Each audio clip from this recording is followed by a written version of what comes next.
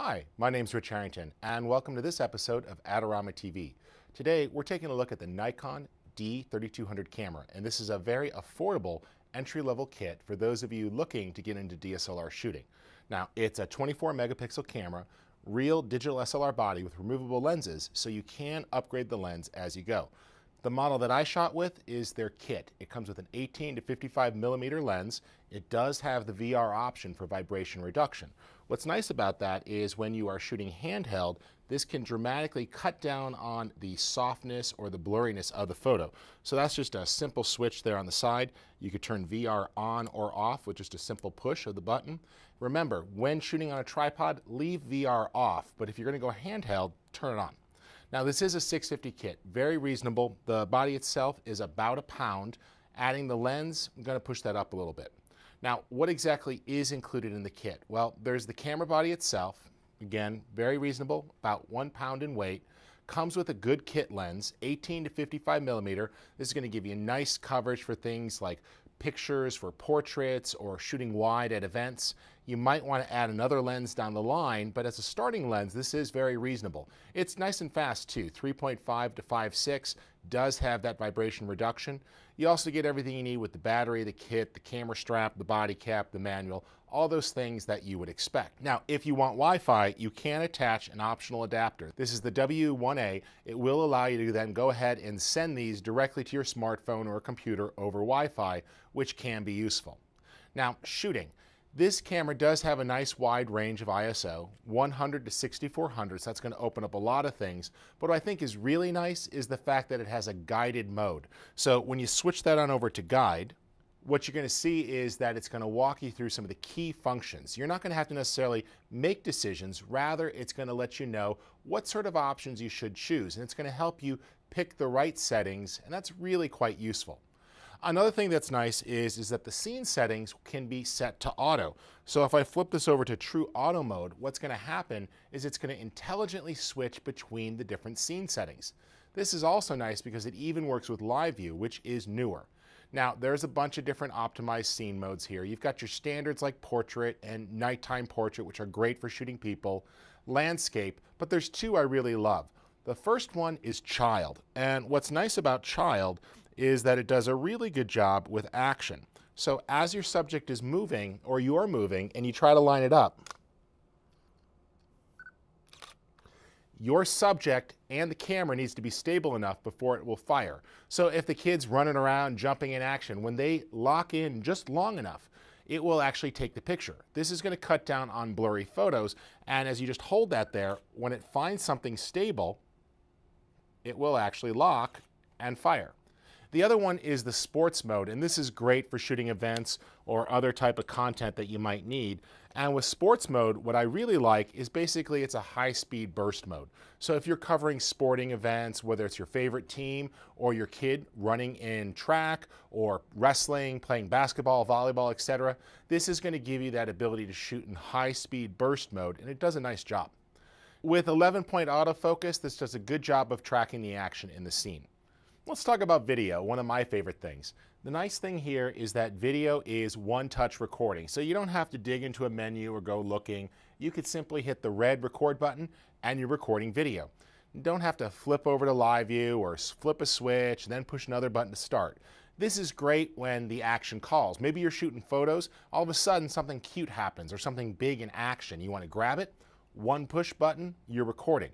Speaking of video and recording, you get both 1080 and 720 recording using the AVC Intra recording format, very, very broadly compatible. The good news here is this is going to work with lots of editing systems. So if you are using consumer software, Windows Movie Maker, iMovie, AVC Intra is going to be compatible. If you need to go ahead and bring this AVC video coding in and you want to use it with other formats like Pro Tools using Final Cut Pro 10 or Adobe Premiere Pro, it's going to work there. Now, another thing that's going to stand out for a lot of you who are newer to shooting video is that this does have a robust full-time autofocus as well as exposure control. This means that as you're walking around with the camera, tracking the action, it will do a good job of keeping the subject in focus and compensating. Now, this is not desirable for those of you who want to take total control over your shooting, but if you are looking for the option there for the camera to assist you, you've got it. total auto levels, everything else. If you do want manual control, you get that too. You can run in an external microphone, which is great, and you get the ability to adjust the levels and totally set them manually. This is going to really help you out. Now, let's talk about recording formats. This is going to use the SD cards there, and it's going to work with both the standard as well as high-speed cards. Very, very easy to use, very, very common format. Speaking of formats, it does shoot a 12-bit RAW file, which is really awesome. Now, a lot of you might not be into RAW developing, but as you grow in photography, using RAW, using tools like Photoshop Elements or even iPhoto, you can work with RAW photos, as well as with other professional tools, Aperture, Lightroom, Photoshop. All of these love RAW files, and they give you great options for recovering exposure, sharpening details, and everything else. If you need to, you can shoot JPEG or RAW plus JPEG. Now, the camera itself does have lots of different standard controls. So you've got the different type of picture styles: standard, neutral, vivid, monochrome, portrait, landscape. All of these are very, very common, included with the camera. So if you've ever used another Nikon camera, you'll find those as well. You can shoot with those on or apply them afterwards to an image to make a tweak. Now, when you're shooting, the nice thing here is that the camera is very fast. The shutter speed goes up to 4,000th, and it's nice and quick for capturing action. You can actually go ahead and do up to a 30-second exposure as well if shooting in very low light. You do have great options like exposure compensation. However, you don't get the ability to shoot bracketed if you need to, so you're not going to be doing in-camera HDR. But you can manually change the exposure with exposure compensation. That works nicely. You also have the ability to change how the shutter releases. So of course, we can do simple single frame shooting, or we get the ability to actually go into continuous shooting or timer shooting. Lots of different options. One of the more popular ones too is the quiet shutter, which means that when you're out shooting at an event, maybe it's a recital or you're at a wedding and you don't want the camera making a loud click, click, click, click, click, you can actually switch it to a quiet mode, which is normally a pro-only feature that you'll find in this body. Now, when we're shooting with this camera, we're going to get up to 4 frames per second. You're going to see this typically when you're shooting with manual focus or you're doing shutter priority, and that's fine. You do get nice fast shutter speeds though, which are going to come in handy, and this does work very well for capturing action. Now, I want to walk you through some of the menus really quick. I think there's some good things here that you're definitely going to want to see. Let's go ahead and switch into manual mode for a moment. Notice, very intuitive menu system. And I can now step through and start to modify.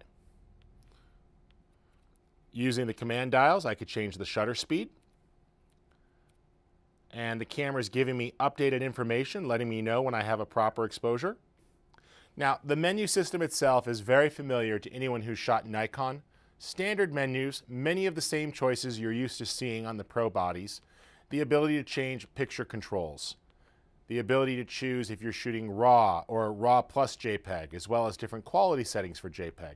I do like that we have several different white balance presets that let me accommodate for different styles of shooting, as well as the ability to manually set my own custom white balance.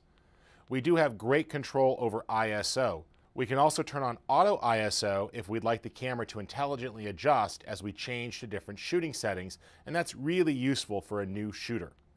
Now, there are some great controls for things like distortion. This can help with wide angle distortion. And we do have in-camera noise reduction to cut down on the graininess for shooting in low light. Really good controls for metering here. Same sort of metering styles that pros use on the Pro bodies here to help you properly measure the scene. And this gives you the ability to change how the camera measures light when it's determining its calculations. And we can even control external flash or change how the internal flash is going to behave. Now, you will find a wide range of settings in here, including the ability to adjust the brightness, step in and change if you're shooting for NTSC or PAL, different types of video mode. And one of the things that I really like is the fact that all of my recent settings are on a menu here. So if I've made a recent change and I want to go back and modify it, I don't have to plow through the menu system. Rather, I could see the things that I most recently updated.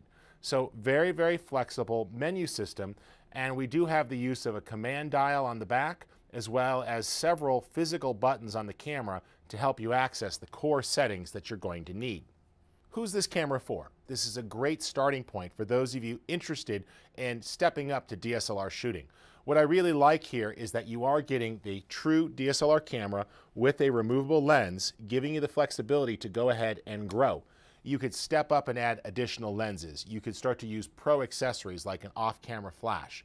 You're getting a very reasonable camera with lots of control. I really think that some of the guided mode features as well as the scene modes are going to help those that are new to DSLR shooting, but this camera does offer plenty of manual control to help you as you progress in skill and start to want to get more out of DSLR style shooting. For Adorama TV, my name's Rich Harrington.